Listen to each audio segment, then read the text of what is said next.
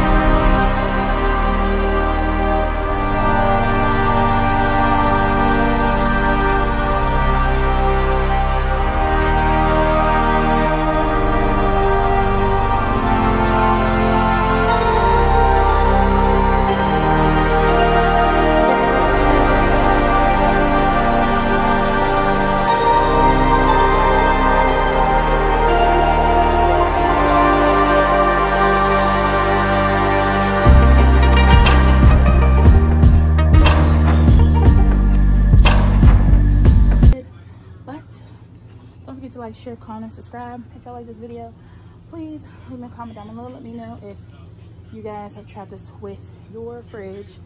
Now, my fridge is like a regular door fridge, like the basic fridges. It's not the fancy ones, but it still does the job.